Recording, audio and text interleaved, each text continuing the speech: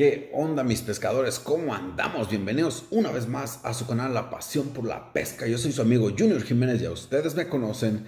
Y como lo prometido es deuda, les traigo para ustedes un video de reportes de pesca, especialmente hablando de Maryland, que es donde yo más pesco. Ahorita mismo, como ya saben, estoy de vacaciones en México, aún estoy aquí. Muy pronto volveré a Maryland, a Estados Unidos, donde yo radico, a hacer mucha pesca y muchos videos para ustedes. Por lo pronto, vamos a hablar de pesca, de lo que está pasando ahorita en la bahía, de qué son las mejores carnadas, los mejores señuelos. Vamos a hablar de la pesca de la orilla, que les gusta mucho a ustedes, de playas y muelles, pero también de pesca en bote, para los que pescan en bote, donde buscar peces, qué señuelos, qué carnadas atrapar. Así que quédense hasta el final, que es un video muy interesante. Los videos de reportes de pesca me gustan mucho porque se dan cuenta de lo que está pasando, de lo que está picando y cómo atrapar estos peces. Vamos a hablar de pesca de la orilla, ya que mucha gente me está mandando mensajes de muchos de ustedes, seguidores míos, de qué es lo que está picando y dónde y qué carnadas usar.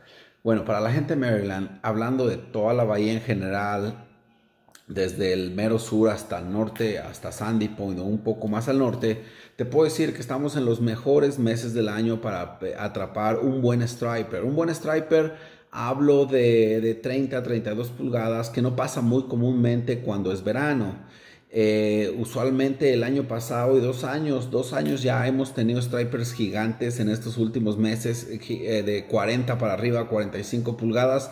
Vamos a ver si este año se vuelven a aparecer esos grandes stripers. La mayoría de gente lo estuvo atrapando de bote, pero nunca, o sea, siempre tienes esa oportunidad que pueda pasar si pescas de la orilla. Para pescar de la orilla, mis mejores carnadas, lo que yo te recomiendo en este tiempo del año y como yo lo hago, podría ser Sandy Point, podría ser Point Lookout, podría ser Marapic, Roman Cove, que son los lugares más famosos para pescar, pero también Fort Armistead, Downs Park o Fort Smallwood Park. Las mejores carnadas, en mi opinión y en mi experiencia, sería bunker cortado, bunker fresco, que Anglers lo tiene. Pasen por su tienda de Anglers, tienen todas las carnadas.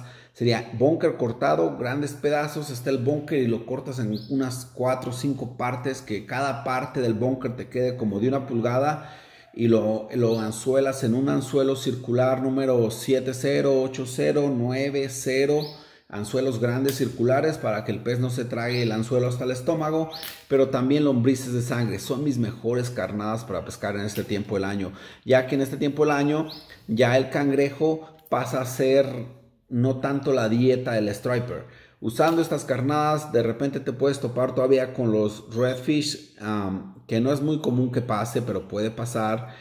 Y stripers, especialmente de noche en Sandy Point y Marapic Pier. De noche es una muy buena pesca ahorita mismo usando bunker vivo, ya que ahorita hay mucho bunker en la bahía. Por las noches se activan los bunkers en Marapic, en Sandy Point, así que consigue tu bunker fresco en Anglers, tus lombrices de sangre y sal a pescar esos stripers. Eso para la pesca de la orilla. Si quieres atrapar perch, porque gente también me pregunta que cómo está la picada del perch. El perch ahorita también hay mucho perch grande, perch de 1/4, de 10 pulgadas, 12 pulgadas.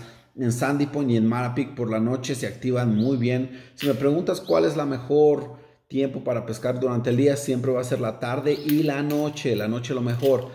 En este tiempo del año cae muy bueno perch en Sandy Point o en Marapic, usando lombrices de sangre por la noche.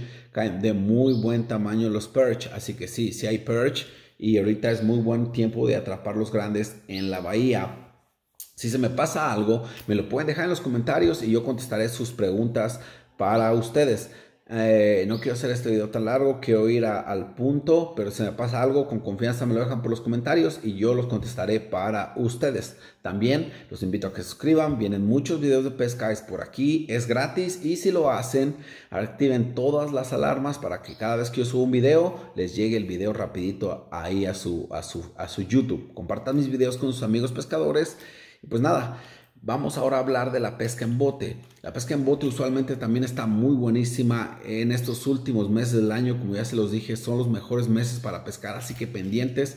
Mi recomendación para ustedes: siempre alrededor del puente en el Bay Bridge hay muy buena pesca. Por la muy de mañana, 5 o 6 de la mañana, estar ya en el puente usando señuelos en la superficie cerca de los pilings. No importa que no veas los peces, Agarra un spook o un popper y lánzalo en los muros del puente, lánzalo por las islas que están cerca del puente, aunque no veas los peces comiendo, tú lánzalo y esos peces están ahí. No significa que va a pasar cada vez que tú lo lances, pero siempre hay uno que otro pez por ahí comiendo cerca de la estructura del puente. También lo que te puedes encontrar si madrugas es peces comiendo, activados, de manchas grandes comiendo. Eso me pasa mucho en estos tiempos del año. Y también hay pez de muy buena calidad, de 28, 30, 32, así que sal a atraparlos. Y si te va muy bien, también puedes encontrar de repente, eso ya más al sur, entrando en Chesapeake Beach, en Point Lookout, por allá hay muy buena pesca también. La pesca de redfish grandes ya se acabó, ya lo que queda es una que otra macarela por allá para el sur. Los bluefish también están picando en Sandy Point, al igual que los stripers, se me olvidó mencionar eso. Bluefish también están picando y los puedes atrapar con pescado cortado, no importa cualquier pescado, puede ser perch, puede ser spad, puede ser croaker, hasta mismo bluefish puedes filetearlo y atrapar más bluefish. Ahorita aún están picando. Si quieres pescar en bote, como ya les dije, tus señuelos mejores van a ser los superficiales, como el super spook, como el pencil popper, como cualquier popper. Por la mañana o por la tarde, dedícate a buscar las aves. Lleva tus binoculares, dedícate a buscar las aves por ahí. Donde haya muchos botes a la distancia juntos es porque algo está pasando, así que ve a averiguar. Lleva tus jigs. Usualmente yo lo que uso son jigs de 1,5 onzas. 1 onza también son de mis favoritos, 1,5 onzas o 1 onza. Plásticos BKDs, Boston Baits también son de mis plásticos favoritos. Y Seaman Products, los Seaman de color verde fosforescente, todos estos productos Anglers los tiene, así que pasa por Anglers. Si no eres muy experimentado en los nombres de estos señuelos o cómo usarlos, te recomiendo que pases por Anglers, la tienda de carnada que está antes de llegar a Sandy Point. Pregunta por Alex si no hablas inglés.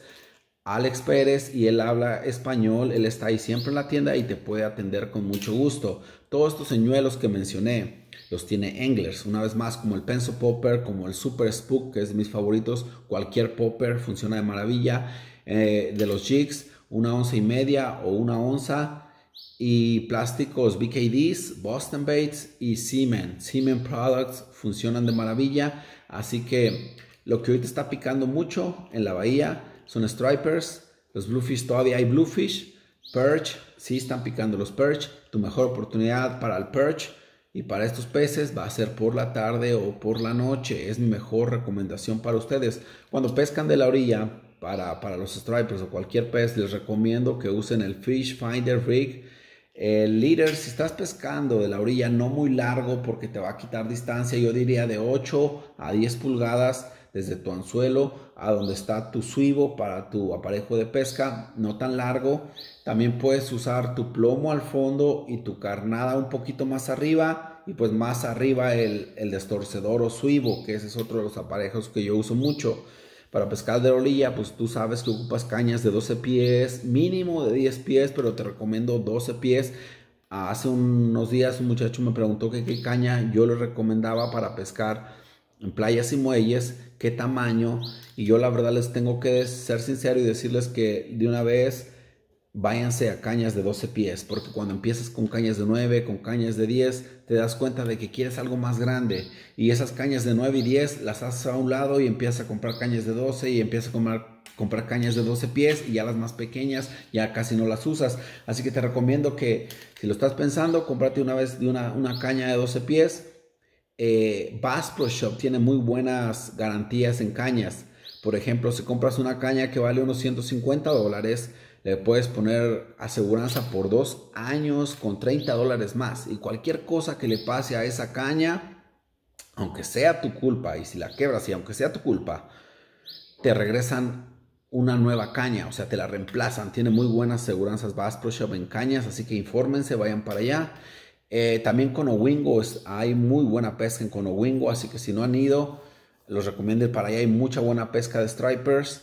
Y pues nada, creo que es todo por hoy. Esperen más videos, reportes de pesca, también videos de pesca. Ya pronto regreso a Maryland con mucha pesca. Si hay dudas, me las dejan por ahí en los comentarios, que con gusto yo se las respondo. Saludos para todos, muchas gracias por su gran apoyo. Y pues nada, aquí estamos con todos los poderes, con los reportes. Al final de este video les voy a dejar quizás algunas fotos de reportes de pesca que ustedes me han mandado, así que pendientes. Saludos para todos, mi gente. Ánimo.